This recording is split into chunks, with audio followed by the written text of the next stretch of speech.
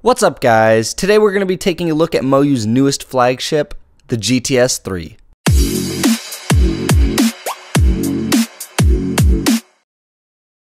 The WeiLong line of cubes is one of the most iconic lines in all of speed solving.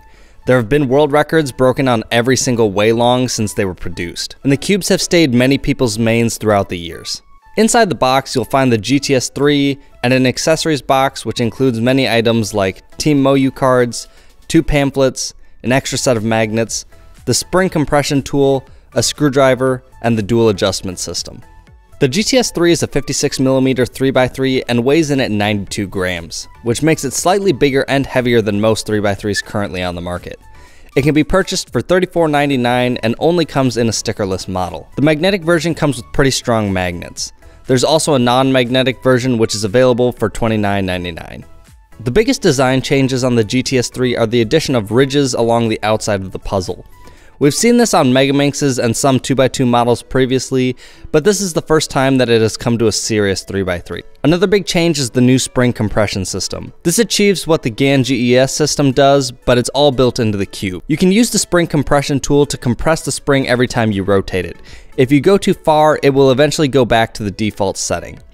As far as the feel of the GTS3 goes, it is quite unique. The ridges along the outside add a unique feel when holding and turning the cube. We haven't found them to be very distracting when solving. After some time, you really don't even notice them anymore. The plastic feels very thick and hard, which creates a very snappy puzzle. You can listen here.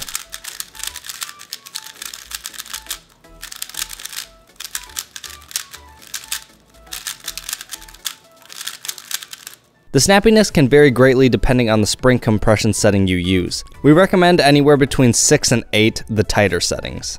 Out of the box, the GTS3 is one of the fastest cubes. It is very comparable to the speed of a Huanlong. Corner cutting is what you've come to expect from a flagship 3x3, over 45 for regular cuts, and near line to line for reverse. A cube this different in design choice will always have big fans and big doubters. Despite the mixed feelings about the cube, we consider the GTS3 a big success for MoYu.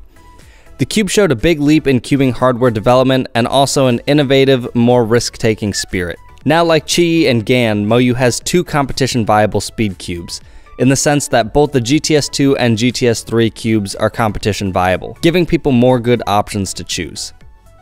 Now let's hear a word from our testers. What's up, Damien here. I actually really like the GTS3 M. I know some people aren't a huge fan of the ridges, but I actually really enjoy them.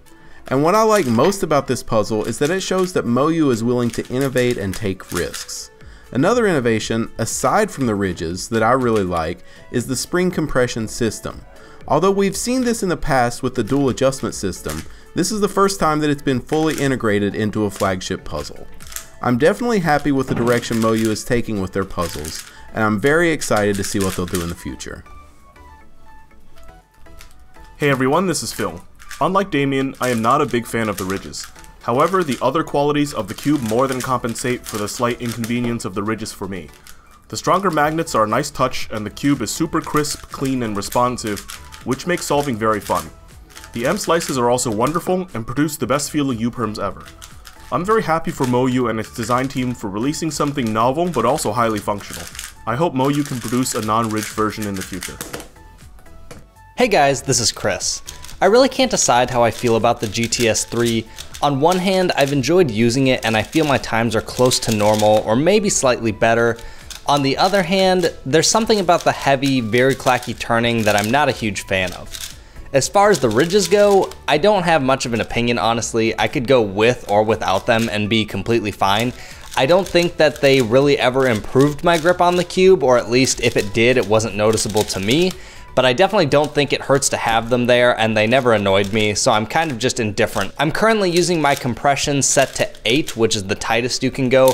I found that anything less than 6 felt really flimsy and I didn't like it. I'm really happy to see MoYu trying something new. This spring compression system is a fantastic idea, and I hope that other companies will adopt this type of technology because I think it's something that will be very useful for cubers.